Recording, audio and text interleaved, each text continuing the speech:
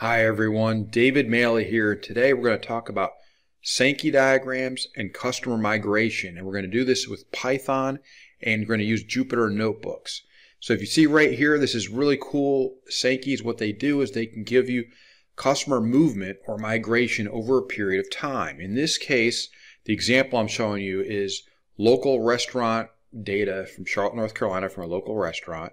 And what it is people that were given a coupon in the past have been given another coupon, and they want to see who from the pre to the post period, how these people moved. So you can see here you've got different buckets, right? You've got high, medium, and low, and then you also have, so you have 3 buckets on the left side, and you have 4 on the right, high, medium, low, and then those that have lapsed. So that's people that they did participate, they did redeem the coupon, they did use it, but then they never came back after that. They had a significant post period here to be able to measure this.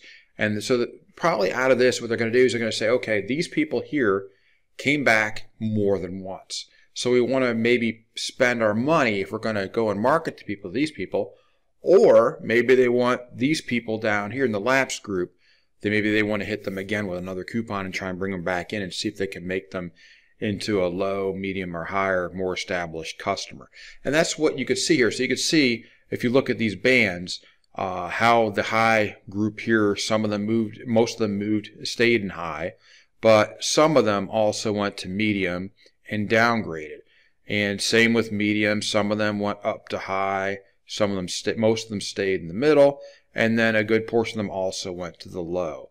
So we have people that during the middle, which we don't see here, you know, they obviously went up and then they went down again in the end a little bit. Maybe they downsized a little bit after. Maybe this campaign shifted them. They shifted forward their sales, their spend at the restaurant, and they came in for one big visit rather than maybe 2 visits, smaller visits down the road. I don't know, but this is what you can see from a Sankey. It's really neat, and you can hover over it and get the data behind it and see exactly how many of these customers moved in this route, how many moved in this route, and so on. These are the links here. And these are the nodes on the side here, high, medium, low, and high, medium, low, lapsed. You'll see these are the starting nodes, and these are the target nodes. Okay. Now, what we'll do is I'm going to go up here, and obviously this is Jupyter notebooks, and this is Python. And so first what we're going to do is we're going to import Plotly, right? We're going to import this right here. Graph objects as Go, G-O for graph objects.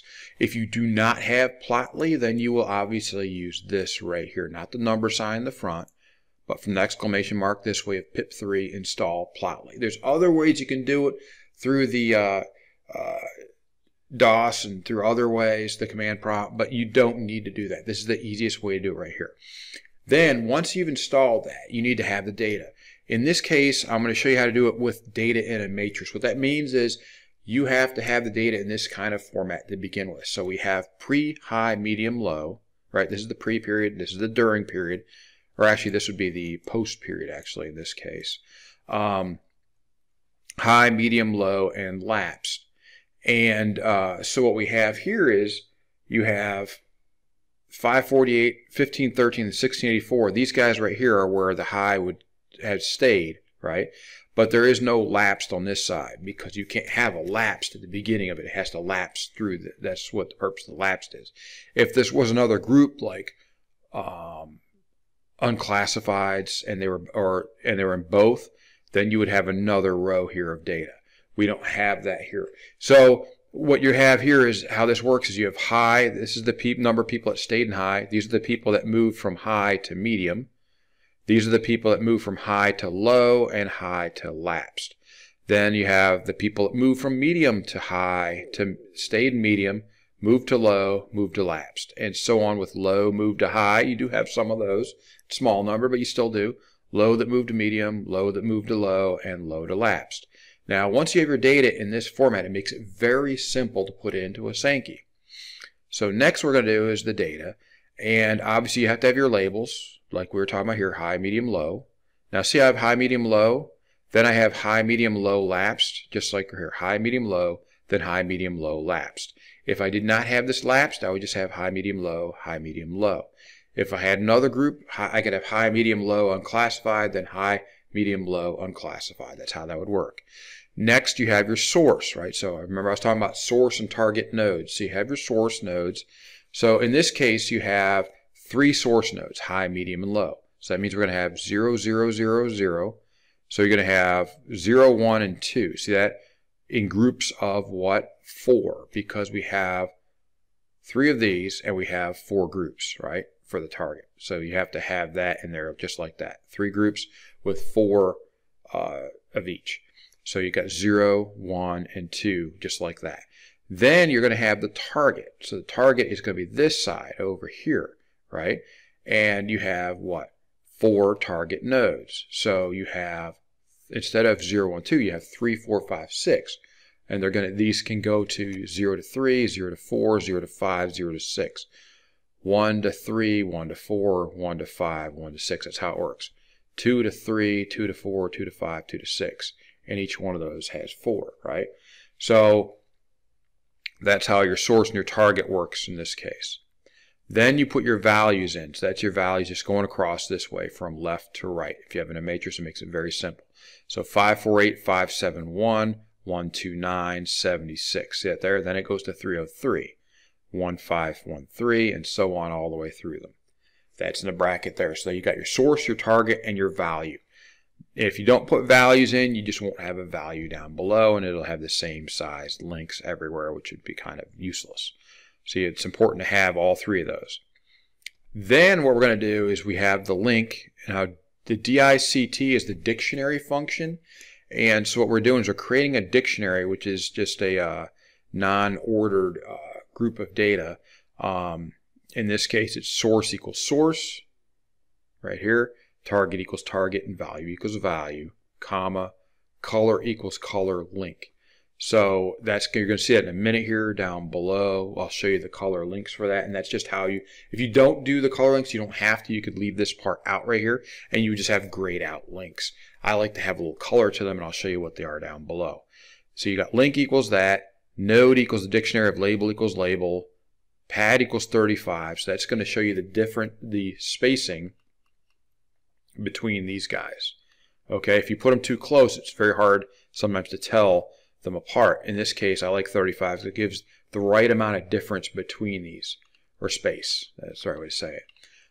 So you got pad equals 35 and thickness equals 10. Thickness would be how thick the nodes are. Okay, so that's the node, and then the data equals go, which is, right here, plotly graph objects. We're pulling the Sankey function. Link equals link, and node equals node. So that's where we're going to pass in these guys right here that we just created. Then, what I talked about with the colors is this part right here, color underscore link, which is this, equals, and then I've got these just like this. Now, these are the hex codes for the colors. So the first one is peach. This one is sand, this one is sea green, and this one's light purple. If you want to match mine, you don't have to. You can use whatever colors you want. There's many websites you can go to and type in need the hex colors, and you can get that from them. Now, keep in mind what I did already. Remember, we have it so you have 4, 4, and 4, and you've got each one of these has 4. So if you look at this, we have to repeat 4 different target nodes, right? 1, 2, 3, 4. So we got 4 target nodes and we got 3 start nodes. So basically it's the same thing as this right here. If you look at the structure of the matrix, you'll see I have 4 across and 3 down. That's the way it's built. So I have 4 across and 3 down. That's exactly how you want to have the colors. If you change this and just have 2 down and 4 across, it will show up with some being blacked out, which would be kind of ugly. So in this case, you've got that. If I had another qualifier on the pre-period and I had like unclassified or something like that, then I would have another row of 4 down here. So then I'd have 16 instead of 12 colors. And you see how they repeat themselves? So the same 4 are repeated in each row. Okay, I could go with different ones, but then it'd be kind of ugly because you have different colors going all over the place. And you actually want to have them neatly so that the target nodes on the right derive the colors of that. And you'll see it in a second.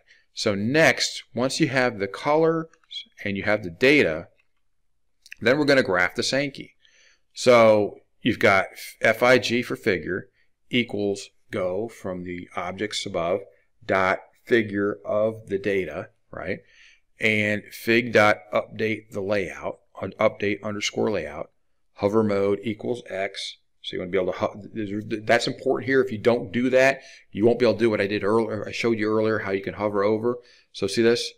You wouldn't have this ability to bring up this data box here of the different links on the hover if you didn't have this part in there. So then you've got the title, right? Title, so you got comma, title equals, in this case, customer migration from campaign pre to post. And then you have the font size for that right here for this is 10, color is white. You could pick a different color if you want to, that's fine. And then paper equals, or paper underscore background color, BG color, is this. That's a kind of like a low or a gray black, a light shade of black, I guess that's what I said here, because complete black is very annoying to look at on this, so I didn't want to have that. Full on black, as it says right here, is number 00000. It's too drastic to show. And then you just do fig.show, and then when you do that, it's going to give you this, which is really neat here, and you can easily, someone, executive can look at this and say, oh, I have, my lows, we worked on these people, and unfortunately we got some that dropped out, and but that's going to happen. And if you look at the ones that dropped out, so see how these colors are the same on the right? All of them go into that same node of the same color. So they're all yellow for medium, they're all sea green for low, light purple for lapsed, and peach, I guess, or whatever for high. So you can follow them all in. It makes it really easy and nice to follow them in. And you can see here that some of your lows actually go to become highs. And then you've also got some highs that go down to mediums. Very few highs go to lapsed. That's the smallest group of lapsed. See how the mediums has a bigger and the lows have a much bigger group. So the lapsed is mostly comprised of low customers in this case for these people.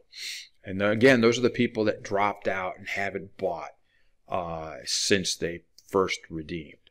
Okay? And then you can also look at the lows. You've got some highs that drop down to become lows, very small number. Mostly it's mediums that drop down or lows that stay the same. Mediums here, you've got highs that drop down to medium. You do have a significant number of those. Actually a little bit more than you do of the ones that stay there.